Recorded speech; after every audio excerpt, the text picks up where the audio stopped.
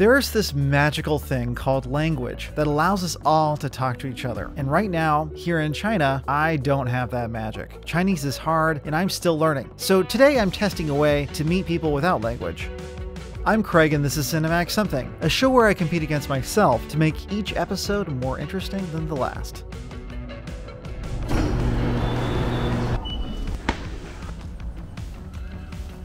Looks like we need to go up a little bit and to the right. I'm currently looking for something, and I'm having a little trouble. Took a wrong turn. Time for some correction here. If only I could go through there.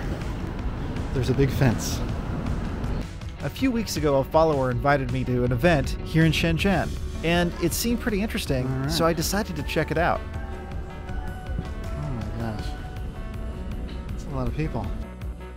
I didn't know what to expect other than it was a women's soccer tournament, and everyone loves some football. 12 teams from all over China came to compete, and they seemed to have a good time. They even seemed to get along. I mean, look at all these people hanging out with each other. I spent most of my time trying to follow this little ball around the field, which proved to be really difficult. So move just a little this way. See if I can get in there too. So keep going. This is the organizer kid, and he's the one who invited me. In the moment, I decided to do the interview in Chinese.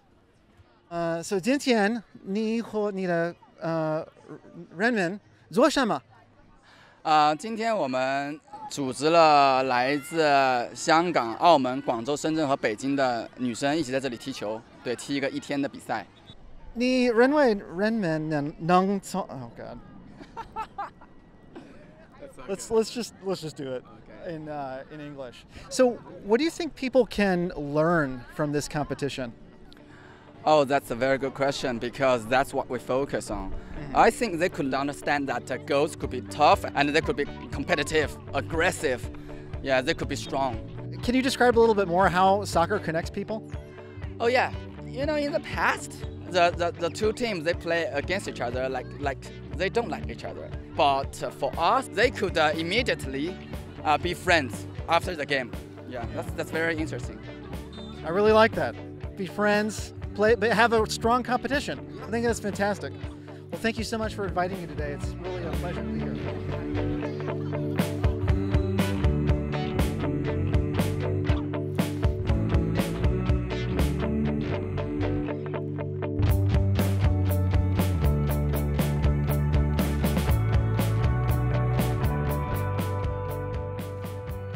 This whole experience got me thinking about how sports can be used to transcend language. Maybe I can use a sport to meet people that I don't know, even though I can't talk to them. And instantly I thought of this ancient Chinese game called Jianzi. It's simple enough that anyone can play, and I figured maybe I could go to the park and people could join in. So it's time to set off on a little social experiment.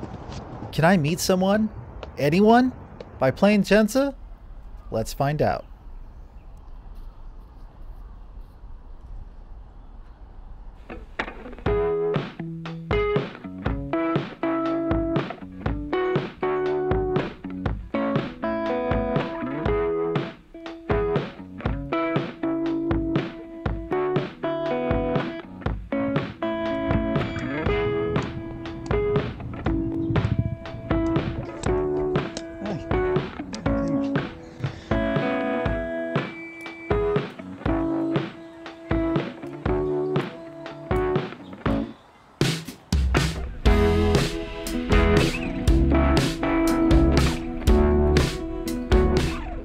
I noticed a few people watching me, but I think the only thing they saw was a foreigner getting more and more sweaty as the sun went down. I'm not sure I would want to play with some sweaty guy in the park either.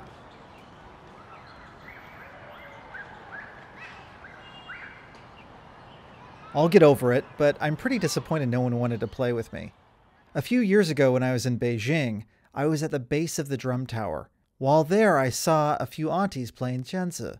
I joined in and I had a great time. I guess I was hoping to recreate that experience. But I wanted to embody what Kid had said at the soccer tournament about being confident and strong. So I went ahead and gave it another shot.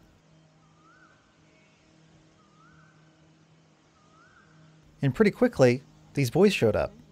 So I asked them if they wanted to play.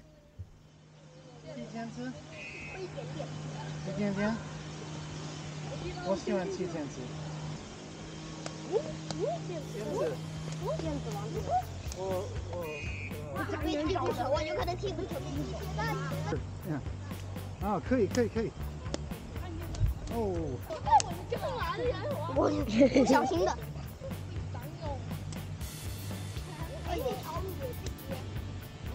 In the end, it was interesting how the experiment worked.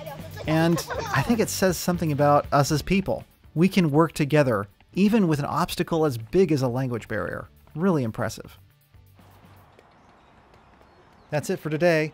Thanks to Kid for inviting me to the Infinite Women's Football Club Soccer Tournament. Find out more in the description. You know what else helps promote cross-cultural interaction? This channel, Cinematic Something. Subscribe if you want to see more.